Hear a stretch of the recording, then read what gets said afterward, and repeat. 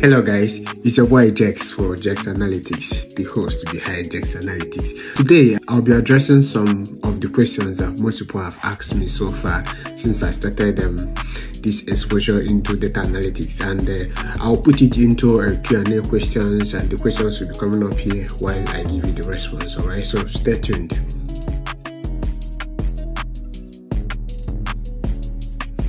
Well, this is a very good question. The funny thing is, I too myself have encountered that kind of experience in my life where I asked myself, where do I start from? How do I go? And then this is part of why it's not just about self-learning. You need some sort of guidance, some sort of coaching. For me, the basis to all of this is to start from Excel spreadsheets. Back in 2018, that's when I started Excel. I started learning, picking them up from the basics to the intermediate to the advanced level.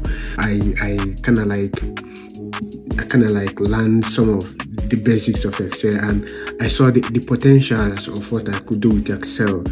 That's where, in fact, that's where the interest grew in terms of data analytics. I saw the potential, especially from advanced Excel. I saw the idea of pivot table, how the pivot table works, how the table works, understanding what a structured data means, understanding the tables, the columns and the rows. All of these things gave me some sort of fundamentals into what data is all about. For me, I would say the basics is to start from Excel. Don't rush. You don't need to. Some of us want to just jump in, leave one and jump into 10. You want to venture into data analytics, and all you're thinking is you want to start maybe coding, and it's not like to start coding is bad, but I just want to make sure that you start from the very basics, which is Excel. Get to understand the concept. For me, Excel gives you the concept of what data means, because data is simply an information, but then when data is in a structured form, which is a table, logically, you begin to understand how table works, what a column means, what a row means. How do you combine all of these? What do you make of it? Understand that a data can be dirty. How do you know when a data is dirty? What is unclean data? What is a clean data? All of these things is what Excel will give you, and this is part of why we, in our tutorial session on our YouTube, we started from getting started with what Excel, because for me that's the basis of everything you need to understand. Very good question. Now this question is very, very important because I know how it relates to me. When I started Excel, when I started data analytics, one of the things I struggled with was, as these people are doing this thing on YouTube back then, I used to ask myself, how do I know when to do this? How do I know when to do that? That is critical thinking. You need to start thinking for yourself. Outside of the technical skills that you have, which is to learn to code, to learn to analyze these things, what helps you is your ability to see beyond what others see. That is your analytical mind, your problem solving skill, and then your communication skills. These things are very, very important, because especially in this time and age that we have AI, where some AI can even do some of these analysis for you in this world, in the world of today. You then ask yourself, what then is your need? How can you fuse yourself to be a value where you are? What can separate you is your what? Your critical thinking, your problem solving skills, your communication. How do you interpret what you've done? Your insights, your delivery, your presentations. These are key soft skills that you need to go alongside your technical skills.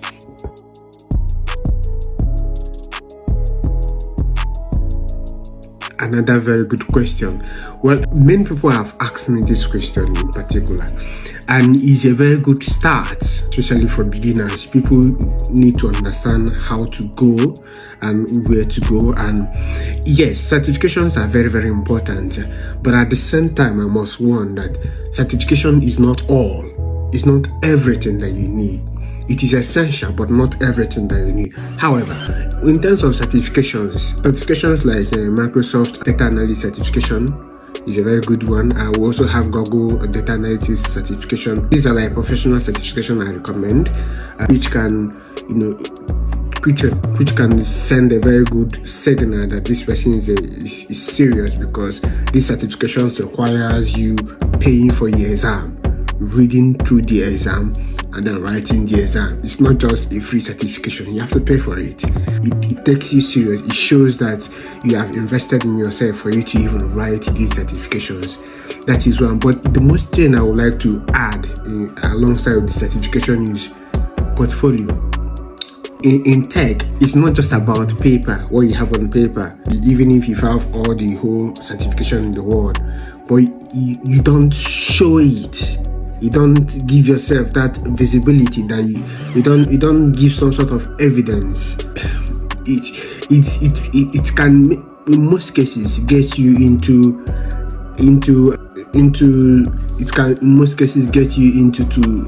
to have a chat with a recruiter. But when you have a chat with a recruiter, or what they call review call, and they see that you don't really have much outside just your certification, in most cases it doesn't take you anywhere. What should one then add alongside certification? What you should add is what? To build a portfolio. To build a portfolio for yourself. Imagine a photographer without an evidence. You want to hire a photographer. What's the first thing you do? You want to see the works, what the person has done. If he has done any job with any client before, if he has done any project, you want to see his album, his photo album, what his pictures look like. That is the way it is here. Regardless of the whole certifications you get, you need to show it, and you show it by what? Doing projects, a lot of projects, and put them up in your portfolio. Some of those projects we are building already with what we are doing in our YouTube channel. All you just need to do is sit down, grab your laptop, and learn alongside. As you are building the portfolio, you build alongside with us. Build these projects, create a portfolio, which as time goes on, I will guide you through how you can build your portfolio, create your own website where you can put all your portfolio in one, for recruiters to see you and see what you are doing and see what your work is like. I bet it will take you a long place.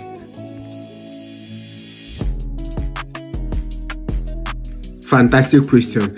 Now, in terms of following up with trends, it's very, very important that you follow the industry experts in some professional in quotes, professional social media platforms like LinkedIn or Twitter as well.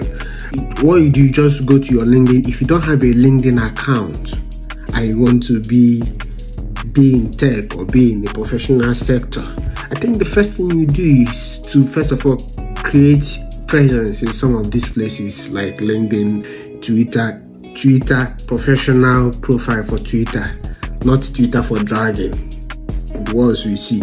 If you need professional, we follow experts, industry experts in these platforms. You get to see what's going on, the latest in the field.